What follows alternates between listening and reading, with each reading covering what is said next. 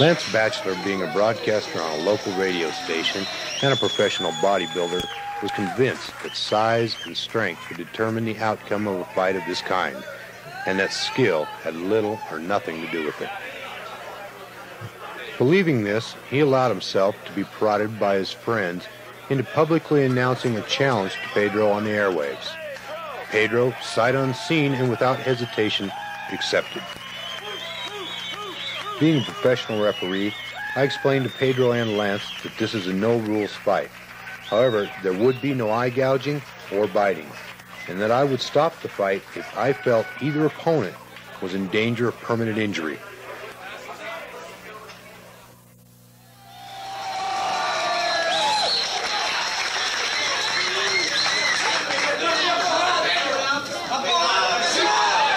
Pedro immediately begins throwing strategically placed side kicks into Lance's left knee.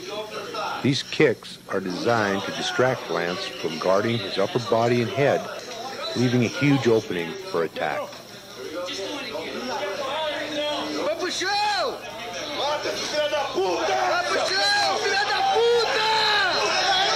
As you can see, the effectiveness of the kicks have allowed Pedro to squarely land a right jab and a left cross to Lance's exposed nose and jaw, leaving Lance cut and his nose bleeding.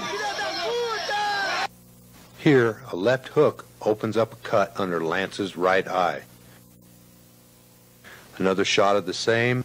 It's obvious the bodybuilder is not prepared to defend himself against such a skillful attack. In a display of frustration, Lance charges Pedro, tackling him and taking the fight to the ground, which is where the Jiu-Jitsu man is most at home. Even with Lance's massive size and weight advantage and his body coated with Vaseline, Pedro's skill in Jiu-Jitsu allows him to flip the former Mr. Utah and dictate the pace of the fight.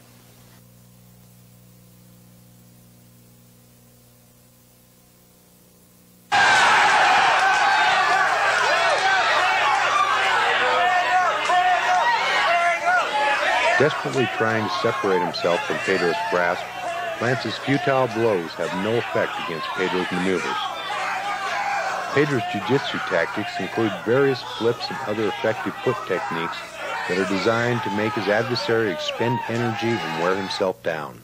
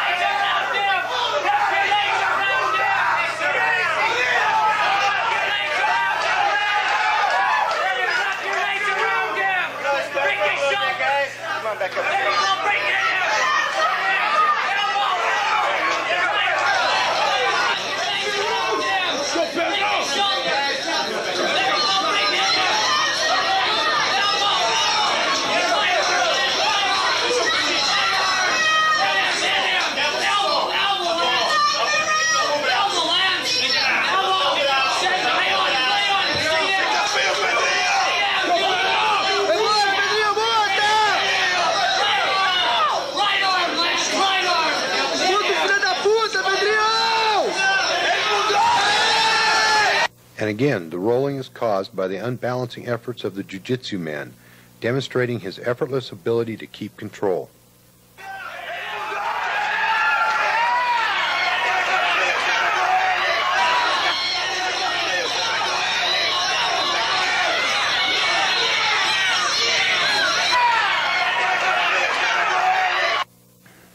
As the clinch is released, Lance throws 4 punches, none of which connect with their intended targets. These are answered back by 2 solid connecting blows from Pedro. Lance's reaction is to extend his arm, trying to block any further onslaught.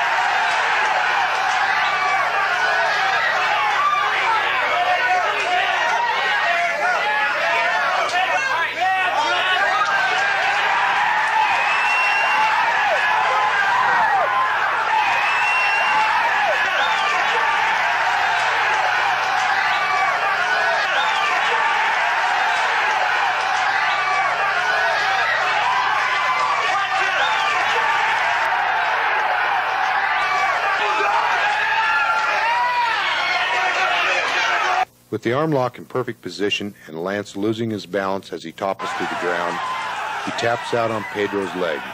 Pedro shows great mercy by releasing Lance's arm just before it reaches its breaking point.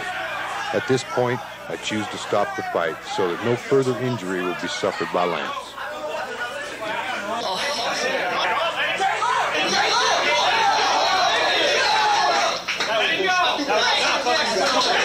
As evident by the blood on Pedro's gi, Lance sustained significant injuries, while Pedro showed little, if any, signs of physical combat.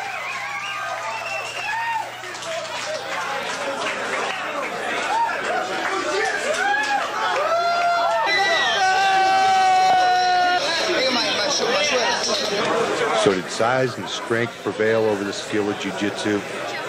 You be the judge.